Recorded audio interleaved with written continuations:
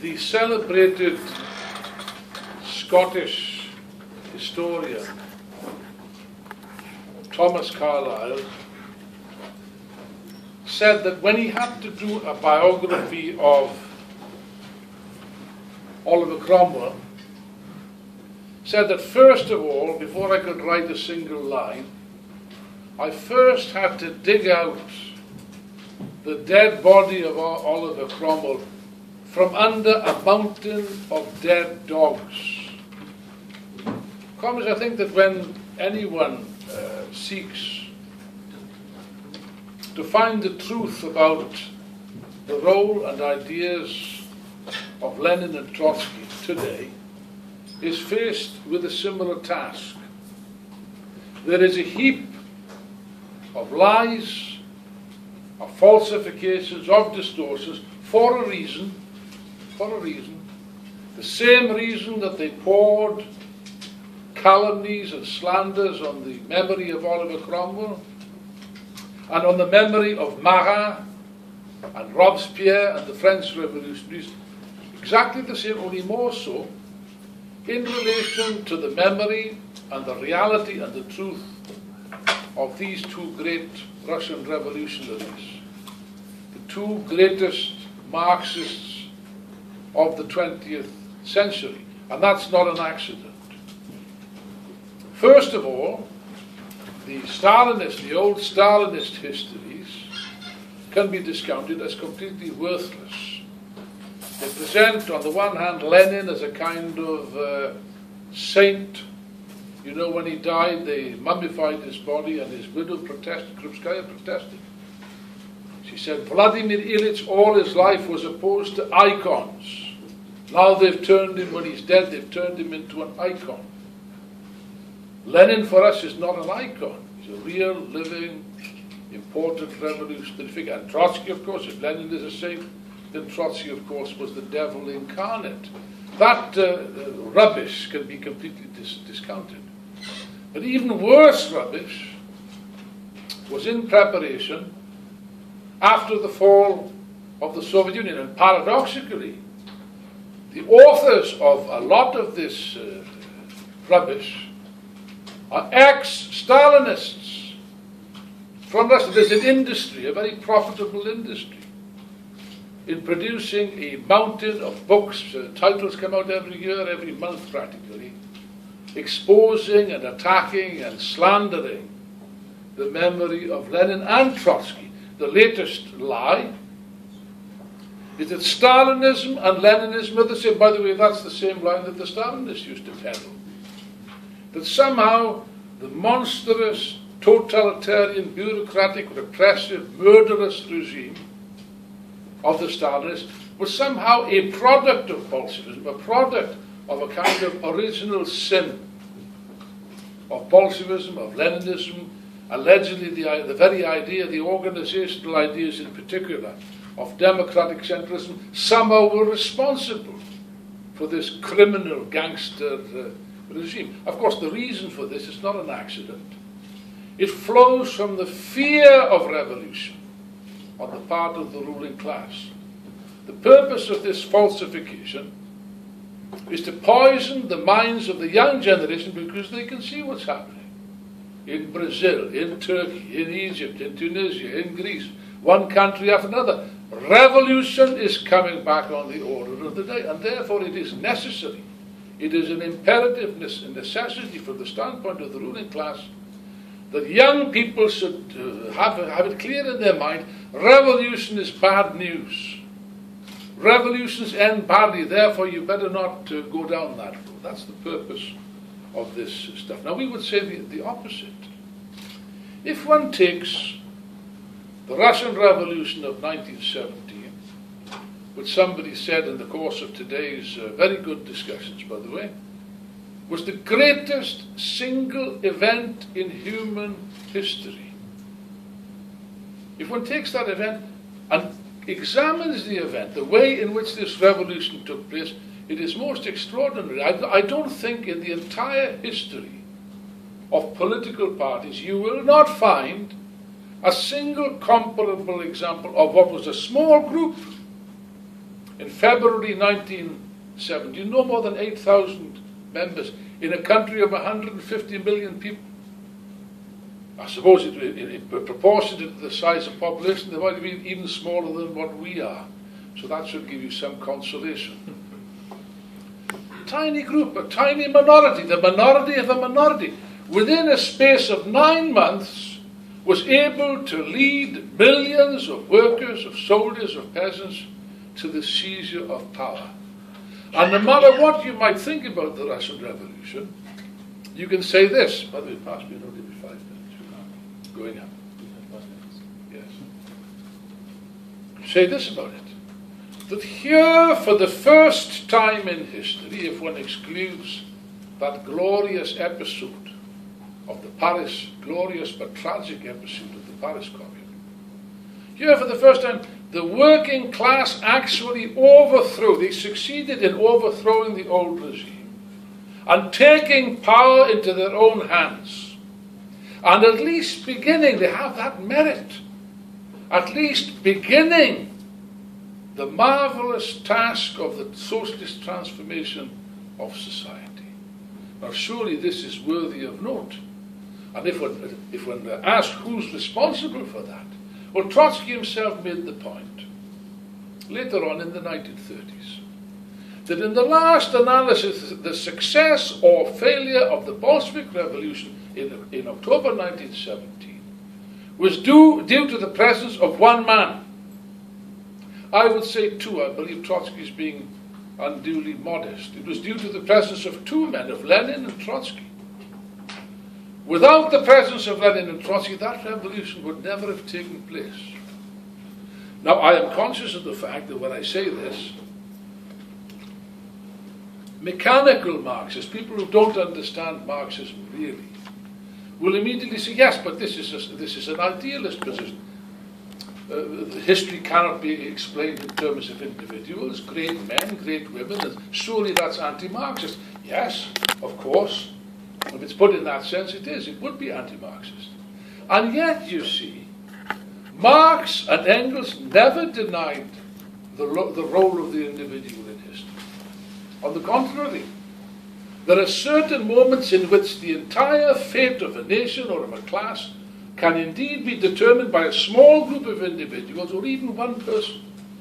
Yes, but isn't that true of any factory? There can be positions in a factory which is on the verge of a strike, where one single intervention in a mass meeting can determine whether that strike is going to take place or not. So yes, the individual plays a gigantic role in history. Yes, but that does not mean to say that the individual can rise above great historical processes. Far from it. You see, on the one hand, it's true that without the presence of Lenin and Trotsky, the Bolshevik Revolution could never have succeeded in 1917. It is equally true that for a period of 20 years prior to that, Lenin and Trotsky were entirely, for most of the time at least, were isolated and completely powerless. They could do nothing to reverse the process of history. It's also true that after Lenin died, for reasons which we will explain tomorrow, Trotsky was impotent, couldn't change the course of history. So what are we left with? Well, let's put it this way. There are certain moments in history where there is a certain concatenation of forces in which the intervention of even a small group can be decisive. Even one person can be decisive. That's a fact, which is borne out by the whole of history. Now, I think that it would be a good thing to use a little bit of imagination. I don't think we do this sufficiently. Think for a moment of the situation that the Bolsheviks, that Lenin had to face prior to 1917. What kind of a country was Tsarist Russia? It was an extremely backward, semi-feudal country. The working class was a tiny minority. When I say that it was backward, well, how backward? Well, I'll tell you. Let's quantify it. In a country of 150 million people, you know how many industrial workers there were? 3.5 million. even on the broadest scale, including transport, mining, all other sectors of the working class, no more than 10 million. Think about it. Think about it. No more than 10 million workers in a country of 150 million. This is infinitely more backward than what Pakistan is today. That's the reality of the state. And bearing in mind the previous discussion that we just had about the colonial revolution, it's true that Marx never envisaged a proletarian revolution in a country, a backward country like Russia. Never envisaged it. On the contrary. Marx predicted that the revolution would begin in France, would be continued in Germany, and be finished in England. Russia didn't enter into his calculations. The reason being that when Marx was writing that, the Russian working class virtually did not exist. And yet, of course, the whole situation was changed after Marx died. Couldn't analyze this phenomenon, it didn't exist. As a result of imperialism, as a result of the export of capital, you get the phenomenon which Trotsky and Lenin defined as the combined and uneven development. That is to say, with the export of capital to Tsarist Russia, you had this huge backward peasant country with a tiny working class, yes, but with the most modern machinery, the big factories set up by foreign capital from France, Britain, America, Germany, Belgium, capital. Big factories in which the peasants who just come off the land were thrown into what Trotsky described as the seething cauldron of factory life. And precisely the export of capital, what it means is this. Russia did not have to go, and the same goes for China and all other countries of the world. These countries did not have to pass through the same slow, organic developments that, as for example, England, which Marx analysed was the classical country of capitalism. These are not classical countries of capitalism. The countries in which the most backward peasant, feudal, semi-feudal relationships are coupled with the most explosive development of the most modern machinery, technology, and so on. Yes, and with the import of the most modern machinery, you also get the import of the most modern ideas, particularly Marxism. Now, I realize, of course, that nothing of what I'm going to say is fashionable. This avalanche of nonsense, of lies, of distortions, these books which appear every year, they all present the following vision. What they say is this: well, you see, there never was a revolution in Russia. There was no revolution in 1917. It was a coup. You heard of this? You heard of that? It was Lenin and the Bolsheviks organized a coup d'etat behind the backs of the masses. A tiny group of conspirators seized power in Russia in 1917. You heard that argument? Now, whenever I hear that, I've said, if anyone present has got that position, I'll ask them a question. Please tell me how. Please give me the recipe whereby a tiny group of conspirators can seize power in Britain, and I will embrace it wholeheartedly. Let me into the secret, please. This is arrant nonsense. It does not even make sense, not even common sense, to argue like that. On the contrary, the Russian Revolution of 1917 was the most democratic, the most popular revolution with the maximum participation of the masses in the entire history of revolutions. Perhaps we'll deal with that argument a little bit more tomorrow. But you see, this such a dramatic turnaround, that's why they try to mystify it. They can't even understand it themselves. How does it come about that such a small party acquires a mass influence? In order to answer that question, one would have to look at the entire history of Bolshevism. Regretfully, I don't have enough time to do that. There is a book called Bolshevism, The Road to Revolution, written by a promising young author, who is the same author that wrote Lenin and Trotsky together with Ted Grant when he was 24 years of age. It's on the table. I would advise you to read this material. But if I may attempt at least to touch on the high points, how did this party emerge? So here you have an extremely backward country. And by the way, just imagine this. Not only was it an extremely backward country, it was a vicious, monstrous, oppressive police state. The most monstrous police state in Europe. The Tsar of Russia had at his disposal a vast army. Think of it. He had a huge police force. He had the Cossacks. He had a secret police, the Okhrana, which penetrated every nook and cranny of the opposition movement. There were no legal parties. There were no legal trade unions. So how is it possible? And I'll add something else for your consideration. Tsarist Russia occupied the same position at that time as American imperialism today. It was the gendarme of European reaction. Every single European revolution was crushed by the leaden rump of Tsarism. So how is it conceivable to have a proletarian revolution under conditions like that? In fact, I'm fairly sure that when Plekhanov and the early Russian Marxists attended international conferences of the Second International, I'm sure that perhaps people wouldn't have said anything very much because they'd be too polite. But secretly they say these people are a bit crazy. Not quite right in that. How can you talk about a revolution in Russia?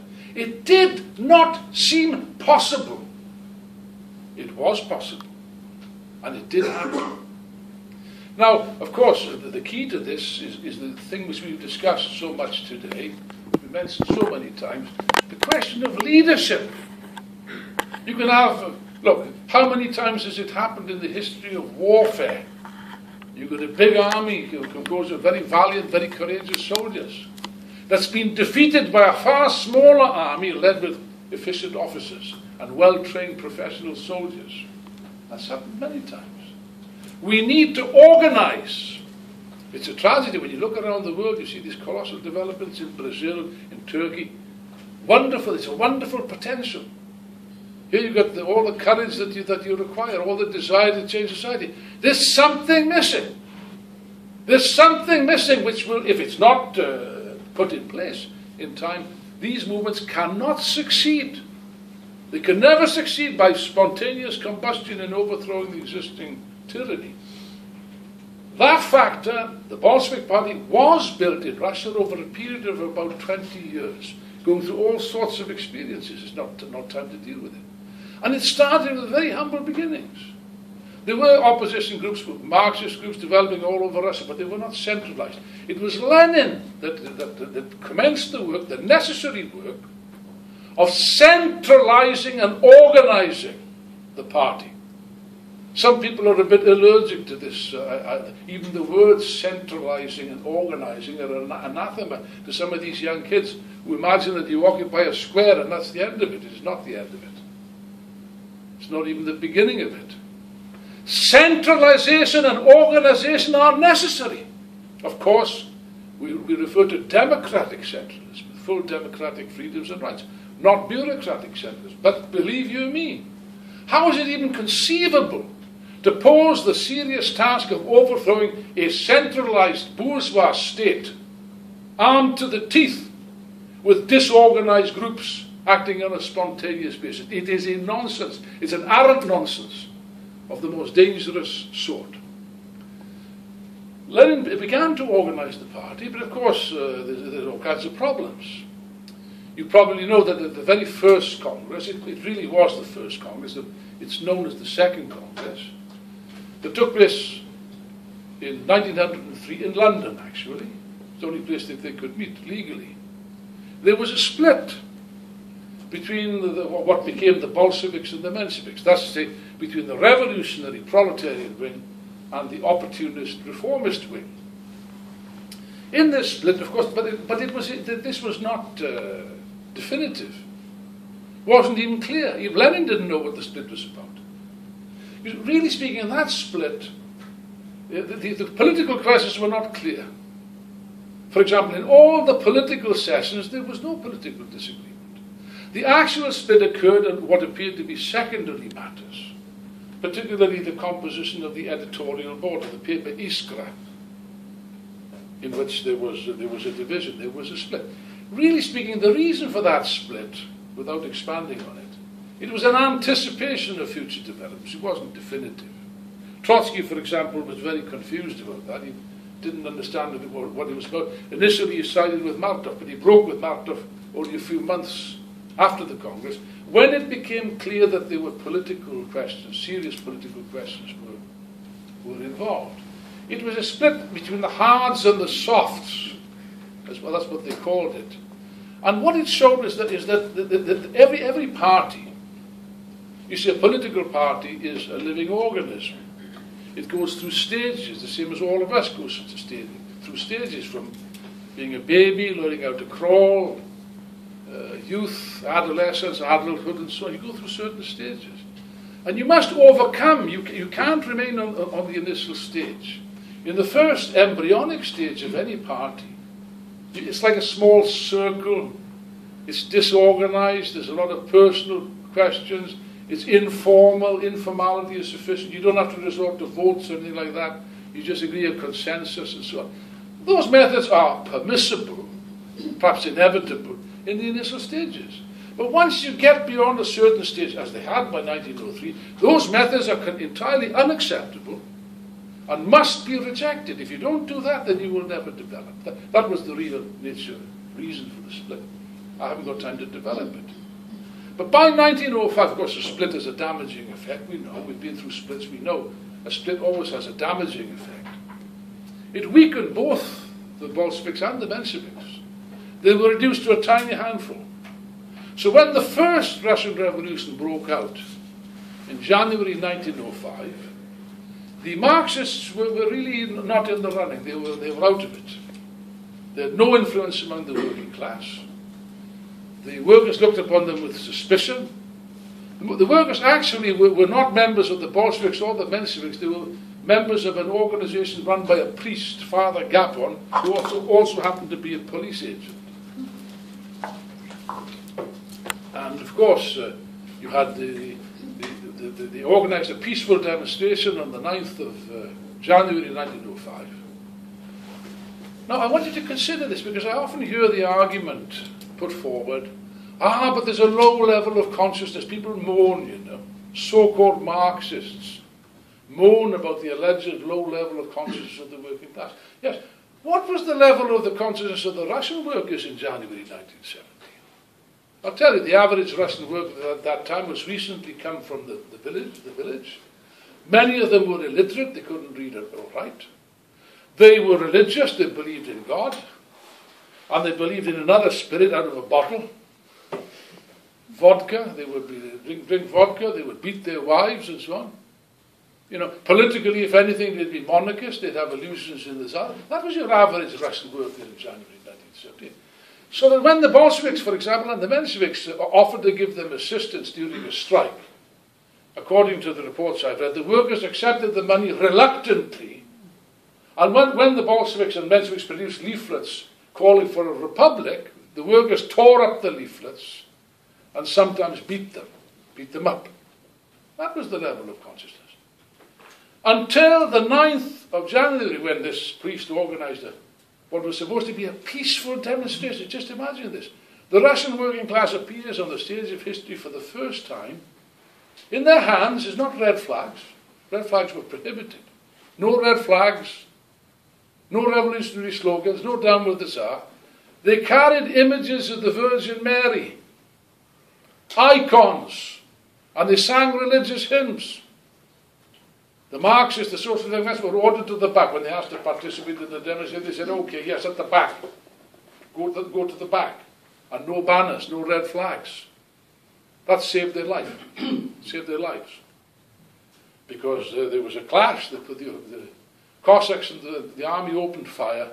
And they killed, don't know how many people, at least 1,000. Men, women, children, old people, shot down. In the snow. The same evening, that very same evening, the same workers, because there's no other workers, there's only the workers that exist, the same workers who'd tore up the leaflets and so on, went to the Bolsheviks with one demand: give us guns, give us arms, we don't have a Tsar anymore. That is how quickly consciousness can change, and always does change in a revolutionary situation. And under those circumstances, the party took off. Incidentally, they fused again, they reunited the Bolsheviks and Mensheviks, so that there wasn't a clear-cut split, as I've said earlier. I've got no time to deal with the revolution except to say that Trotsky, only 26 years of age, who, by the way, was more in touch with the workers than the Bolsheviks, if the truth were to be told, was elected the first president of the Petersburg Soviet, played a colossal role in the revolution. At 26 years of age, just imagine that. Of course, the revolution was ultimately crushed, it was ultimately defeated. You could say it was premature, if you like, and yet, you see, that was a school, it was a dress rehearsal. And the workers remembered those lessons, particularly the lessons of the Soviet, which of course is a Soviet in Russian just means a council, a workers' council. It's like an extended strike committee, let's put it that way. Spontaneity was thrown up by the workers. You see that Marx, Engels, Lenin and Trotsky didn't invent the Soviets. That was the creativity of the working class, of our class. It was the workers themselves that developed these organisms, these marvelous organs of struggle. But it ultimately was crushed. And you had a period of reaction, black reaction. You see, sometimes communists complain how difficult things are, the problems that... Communists, you have no conception what difficulties mean. You've got no idea. After the crushing of the 1905 revolution, hundreds of thousands of workers were imprisoned, tortured, shot, hanged by punitive exhibitions, the peasants also with punitive attacks by the army. And many young comrades, like yourselves, committed suicide. They took that because they thought it's all finished, it's all over, there's no more, we've lost. They were wrong. Within a few years, there was another outburst of revolutionary activity. From 1912 to 1914, barricades again appeared in St. Petersburg. The Russian working class was on the move. And this time, you see how time changes people. This time, the Bolsheviks, who formed themselves for the first time as a party in 1912, not 1903, 1912, the Bolsheviks represented the big majority, about 2/3 of the organized workers were Bolsheviks. And therefore it seemed as if the situation was in good hands, was moving again towards the revolution. Before it was a black period. A very black period. In fact, Lenin, who was always a very optimistic man, Lenin was always optimistic, never complained. But his wife recalled that in 1908, when for the third time he had to go into exile, or the second time that he went into exile, they arrived in Zurich on a cold, miserable, rainy morning, and Lenin turned to his wife and said, "You know, I have a feeling that I've come here to be buried." That was Lenin in 1908. So just imagine the situation that existed.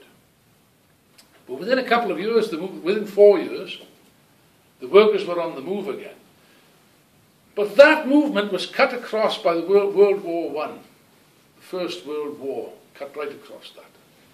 The workers were conscripted into the army, where they were buried in a sea of peasants, backward peasants. Lenin again was isolated again. For the third time he had to go into exile. And Lenin at that time was completely and absolutely isolated. In those days you might find it hard to believe.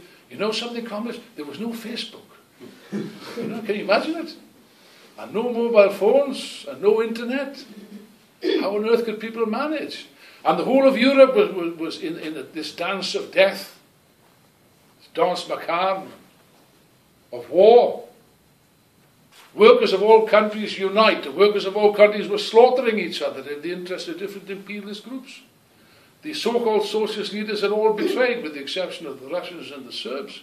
Imagine what a catastrophe. And Lenin was in contact with a tiny group. Lost all contacts with the interior. Such that in January 1917, Lenin was giving a speech to a school of young socialists in Switzerland, like this. And he said the following, he said, I'm an old man.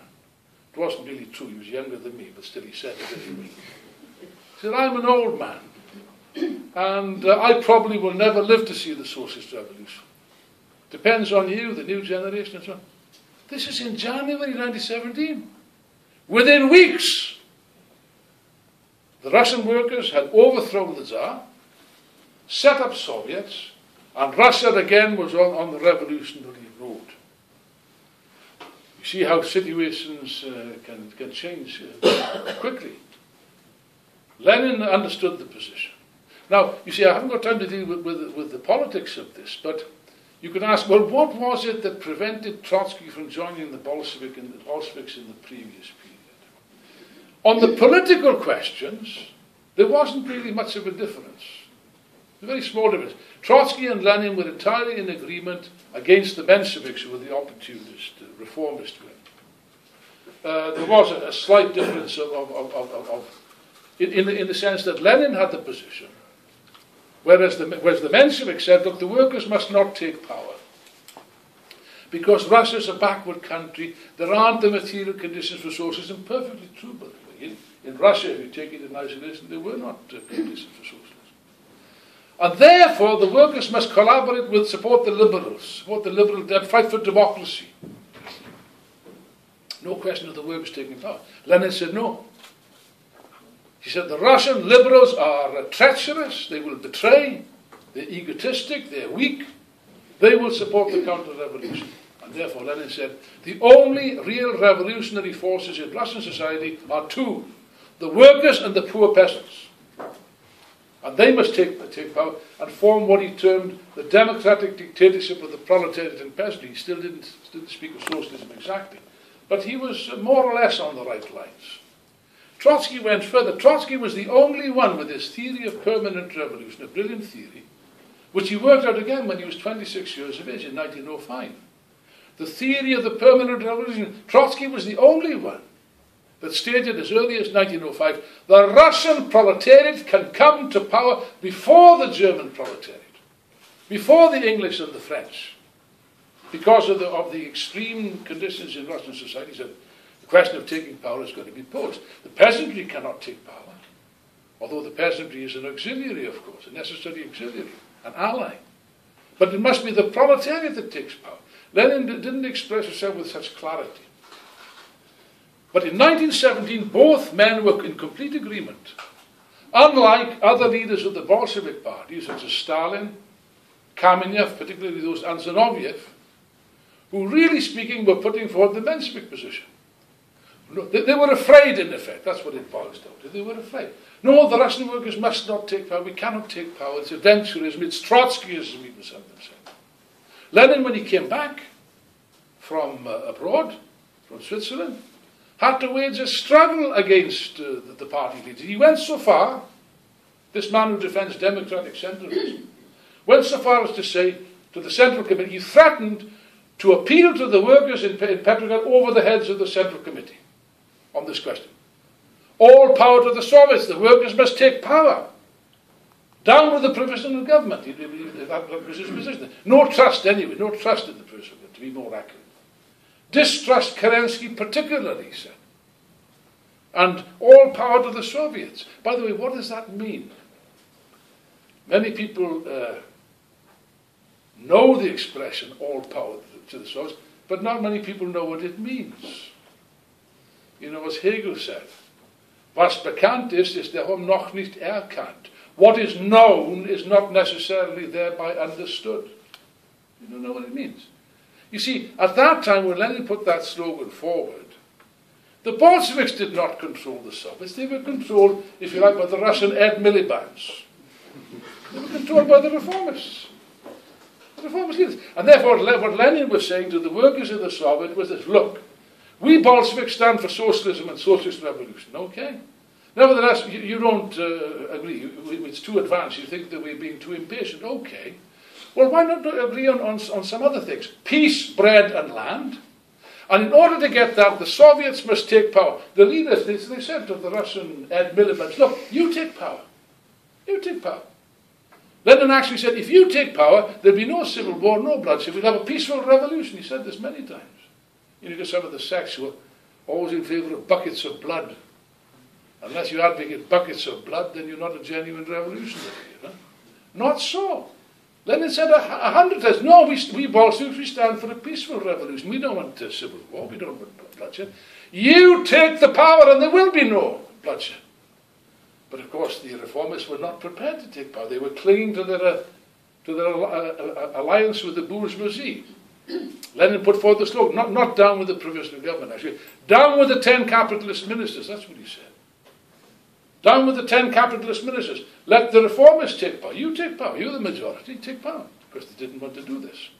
Now, I haven't got time to deal with the whole situation in 1917. The best thing you could read on that is Trotsky's marvelous history of the Russian Revolution. Suffice it to say that Lenin won the struggle against the opportunists. Trotsky had no difference and joined with Lenin's full support and was immediately put into the top leadership of the party with the highest vote, by the way. People recognized that Trotsky was one of us. He was a Bolshevik in effect. And from that time, as Lenin said, he said this in 1918, from that time he said there's been no better Bolshevik than Trotsky. That's Lenin speaking. The Russian Revolution of 1917, I mean, people like Orlando Figs, you know? Who's from Cambridgeshire? Ah, you admit it, I see. Yes, Orlando, you heard of Orlando Figs? What a bastard. You know, no, not you, I mean, not you, I mean Orlando Figs. He wrote a great big book like this. For my sins, I read this book, you know. I read it all. I swallowed the whole damn thing. It's full of the usual slander. But even Figs, he accidentally blurted out the truth when he said that in October, it was more like a police operation. He said, that's more or less correct. They just arrested the members of the old Bolshevik, the old government. They had the complete support of the working class. That's the reason. The Russian Revolution, at least in Petrograd, was a bloodless affair. It's as near to a peaceful revolution as what you could imagine. Where you had an absolute bloodbath was after that, during the Civil War, when the young Soviet Republic was invaded by 21 foreign armies of intervention. The British, the French, the Romanians, the Czechs, the Poles, the Japanese, you name it. 21 armies of foreign intervention. And they had no army. Now all this campaign, oh yes, blood, dripping with blood. Look, Stalin was violent and Stalin used violence and Stalin had the checker. But Lenin and Trotsky also were violent. They also killed people who were terrible people. It's the same. Is it the same? You see, I think, comrades, we have to distinguish between revolutionary violence and self-defense and counter-revolutionary violence. Is there no difference? I think there is. I believe that there is. Let me put it this way. And by the way, they had no army. It was Trotsky that built up the Red Army from nothing. Lenin said in a conversation with Gorky, Maxim Gorky, the writer, he banged the table, according to Gorky, Lenin banged the table with his fist and said, referring to Trotsky, show me another man that could build an army like that from nothing. And based partly on the heroism of the Red Army and Trotsky's leading role, but partly also because the Bolsheviks waged a revolutionary war, a new type of war, appealing to the soldiers of the enemy camp in leaflets in their own language. Why have you come to Murmansk? You see the leaflet in English. Lloyd George, by the way, there was mutinies in every single one of the armies. There were mutinies here in Britain, in London. The leaders of the Dock Workers Union, Ernest Bevin, who later became a right-winger, came to number 10 Downing Street in 1920 and threatened Lloyd George with civil war if they were going to help the reactionary Poles against Russia. There were mutinies in all the armies. As a matter of fact, there was an incident. The Prime Minister of Britain at that time was Lloyd George, who Lenin admired, told the communists to him that he was Welsh and therefore very intelligent. And Lloyd George, when he withdrew the troops from the north of Russia, from Murmansk, there was a big scandal in the House of Parliament. The Tories started to attack him. So he stood up and said, gentlemen, I was compelled to withdraw our forces from Murmansk because they were infected with Bolshevik influenza. There was a flu epidemic taking place at that time. The Bolsheviks had an effect within them, and therefore they succeeded in defeating the revolution. They succeeded in the Civil War. Yes, but what was left afterwards? In 1921, what was left? A ruined country, starving. In 1 year alone, 1926 million people starved to death in Russia. You can't build socialism. We'll deal with this tomorrow. But socialism must have a material base. You can't build socialism on the basis of starvation. And that is the explanation for the bureaucracy, the rise of the bureaucracy, the rise of Stalin, is because of the material conditions. We'll deal with this tomorrow. Now, to the end of his life, Lenin was very concerned about this, very desperately worried. Let's be clear about this. The Russian Revolution was thoroughly democratic, based on workers' control, Soviets, limitation of officials' salaries, and the arming of the working class, and so on and so forth. But gradually, particularly after the Civil War, when the immediate danger was removed, here's a vast country of 150 million people with a shattered industry, shattered railways, people threatened with starvation. And therefore you had the rise of the bureaucracy, these millions of Tsarist officials who suddenly realized, we are important. They hid under the bed during the revolution.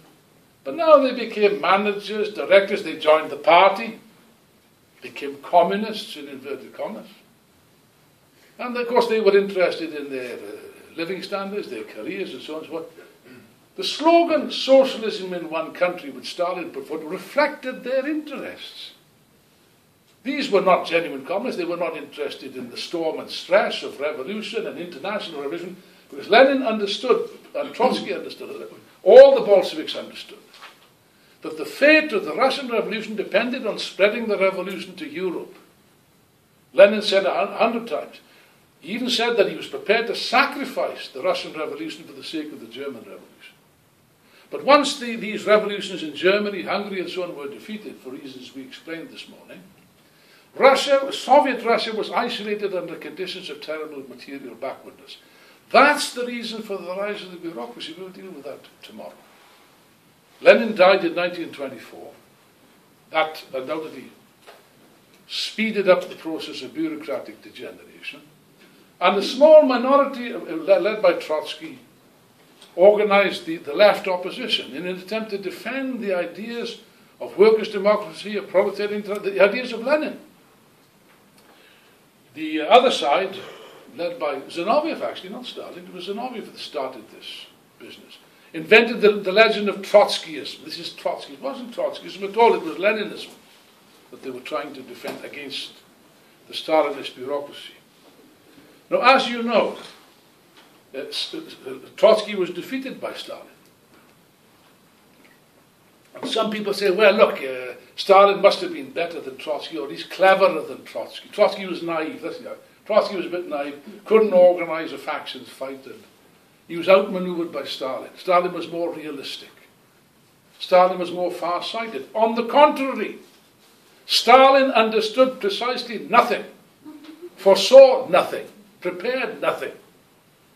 Trotsky's position, the position of the left opposition, was shown to be correct. But that's not the point. You see, the question is this. If an idea is put forward, Ted explained this many times, if an idea like socialism in one country is put forward and achieves mass support, okay, that idea must reflect the interest, the material interest of a class or a subclass within society. Socialism in one country reflected the interest of the bureaucracy, which became increasingly more confident, arrogant, aggressive, and so on. Whereas the working class in Russia, small working class, tired, exhausted, imagine, after many years of war, revolution, civil war, hunger, starvation, many of the best elements were killed in the Civil War anyway. The rest were tired, exhausted, depressed. Of course, given that class balance of forces, there was no way that Trotsky could have succeeded. And he knew that. You know. Trotsky knew that he couldn't succeed. He knew that he would be defeated. Under no illusions that he would be defeated, for the reasons which I've stated. So why did he bother? Trotsky was fighting not for power. He knew that that was impossible. He was fighting to preserve the genuine ideas of the Russian Revolution, of Lenin, of Bolshevism, for the new generation, for the future. That's what he was doing, which he succeeded. It's only thanks to Trotsky and his struggle that he succeeded in that we are here today, put it that way. Now, subsequently, I have to deal with what happened after that. As you know, Trotsky was expelled from the Communist Party in 1927, was exiled first of all to Turkey, and then forced to move from one country to no country would admit it, including the so-called democracies. You know, the planet without a visa, somebody once said. That's about it. Just put yourself in Trotsky's position. One man against the entire world. He ended up in Mexico. And during this period, he had to see the murder of all his friends, his colleagues, his comrades, his family, his children. They were killed, murdered by Stalin, one after the other. His younger son, Lenin, was murdered in Paris when he was recovering from an operation. His younger son was particularly tragic because he wasn't political. That's why they thought he would be safe. But Stalin had a policy, you know. He issued an order for the arrest of all children and relatives of all oppositionists. They were all arrested, even young kids. Were arrested, sent to concentration camps, disappeared, killed, and so on and so forth. Sergei was arrested, which was a heavy blow for Trotsky and his wife. In fact, Trotsky was, like Lenin, was a very optimistic person, but he actually wrote in his diary, he contemplated suicide. He said, well, what should I do? Should I kill myself? Maybe if I kill myself, Stalin will let our son go. There was no question of that. He knew that. Trotsky knew that. He knew that his son was dead. His son refused to sign any statement against his father after torture and so on. Then he was shot, I think in 1937. Same year, I think it was 1937. The Trotskyists in Russia, you know, the Trotskyists, really speaking, were the most persecuted movement in history. Probably the most persecuted movement in history. The Trotskyists were sent to a concentration camp a notorious camp in the Arctic Circle called Vorkuta. Even in these hellholes, these Stalinist hellholes, the Trotskyists maintained their discipline, held party meetings, discussed world affairs, tried to find out what was happening, maintained protests, strikes, hunger strikes. They even succeeded in getting their demands through against the camp administration, whereupon an instruction was sent from Moscow, from Stalin personally. And one day in 1937, the Trotskyists in Vorkuta were taken out into the tundra, into the frozen wasteland, in groups of 10, men, women and children over the age of 14, and shot. And as they were taken out to their deaths, they sang the Internationale. Many people died like that, with the words, "Long live Comrade Trotsky." You see, this is our real heritage, comrades. You mustn't forget this. This is where we come from. Just imagine the position of Trotsky under these circumstances, maintaining this struggle, writing the most incredible books like The Revolution Betrayed, In Defense of Marxism, and so on. It's astonishing to think how he could maintain his morale under these circumstances. And he knew that he was condemned to death. Stalin issued an instruction for his assassination in 1937. He was very displeased when it wasn't carried out. Then ordered a new guy, Sudoplatov, to organize an assassination, and of course you know what occurred. May 1940, there was a raid on Trotsky's house in Coyoacan in Mexico City, organized by this gangster, this painter, David Siqueiros, Stalinist fanatic. I've spoken to Trotsky's grandson many times because he was a victim of this attack. They came in the middle of the night, the door was opened by somebody who was an agent working on the inside. they burst in and sprayed the whole premises with machine gun bullets and threw in incendiary bombs. It's a miracle. How anyone was not killed, it's a miracle. Stefan Volkov's theory, what he tells me, is he thinks that these guys were afraid to see the faces of their victims, and therefore they didn't put the light on. Simple as that. They didn't put the light on. They sprayed indiscriminately. The only person that was hit actually was Stefan Volkov, my friend, my old friend, was shot in the foot. Somehow they survived. The first attempt. After that, measures were taken by the Trotskyists in America to build the fortifications. Trotsky was skeptical about this. He says, look, the second attack will not be like the first. Will not be a repetition. He was right, of course. 20th of August, somebody was posing as a sympathizer, came in to the premises, entered Trotsky's room. Allegedly, he was supposed to be presenting an article for Trotsky to read, and while Trotsky was reading this at his desk, he pulled out of his raincoat an ice pick and drove it down on Trotsky's skull. And even despite this, Trotsky still fought. He was not, just imagine, he was struck on the head, bleeding, wounded.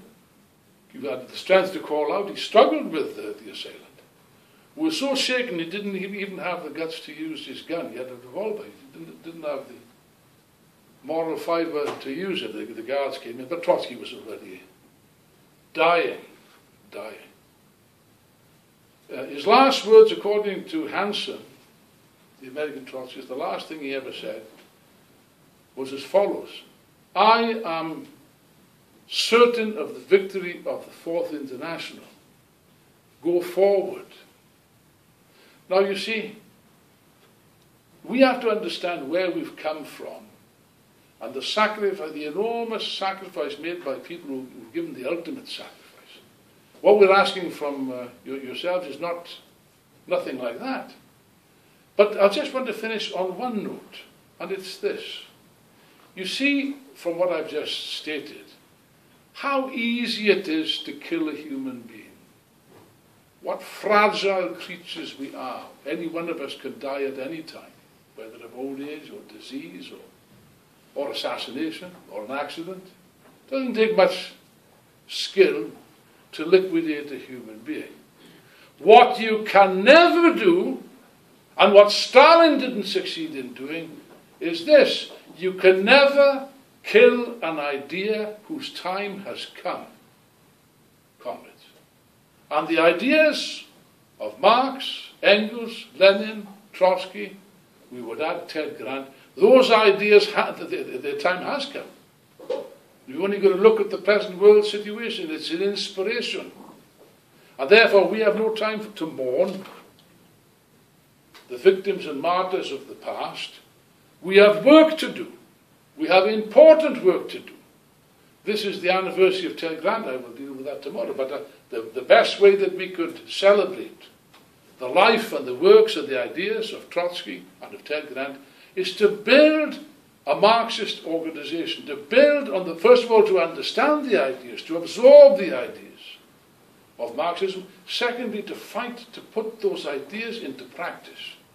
Because these are the only ideas that can transform the world and build a new, higher civilization on the basis of socialism.